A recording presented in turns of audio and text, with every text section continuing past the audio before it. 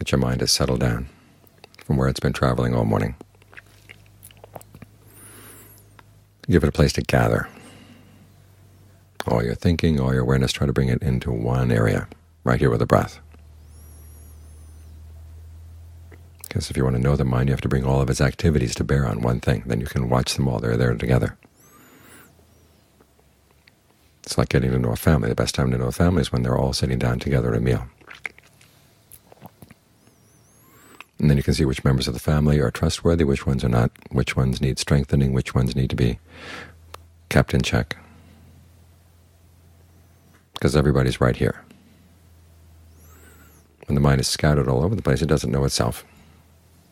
Because things are happening over here, things are happening in the other corner of the universe. There's very little connection. And the mind becomes a mystery to itself. As the Buddha said, we suffer because of our ignorance. We all want happiness, and we act on the desire for happiness. But there's so much ignorance going on in the mind that we end up creating a lot of suffering. So we have to learn how to put an end to that ignorance by gathering everybody together. So we can keep tabs on what everybody's doing, your intentions, your acts of attention.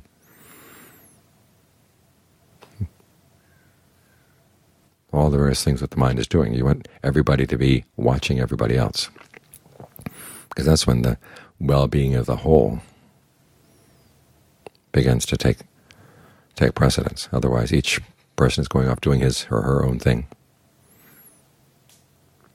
But when everybody's together, you can keep an eye on one another and point out, okay, you're doing this, and you haven't thought about the consequences. You're doing that, you haven't thought about the consequences.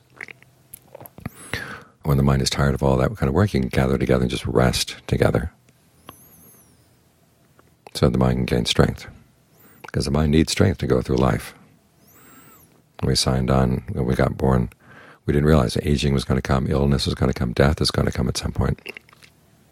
And we figure, well, I'll deal with that when it comes. But you've got to prepare.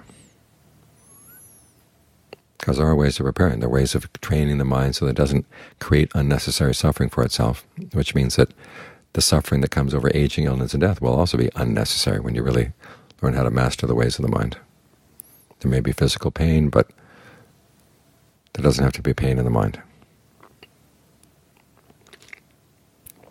That's what we're working for. So to make sure we don't have any of that suffering, we have to be alert to what we're doing all the time. That's why we bring everything together, so everybody can watch everybody else inside the mind.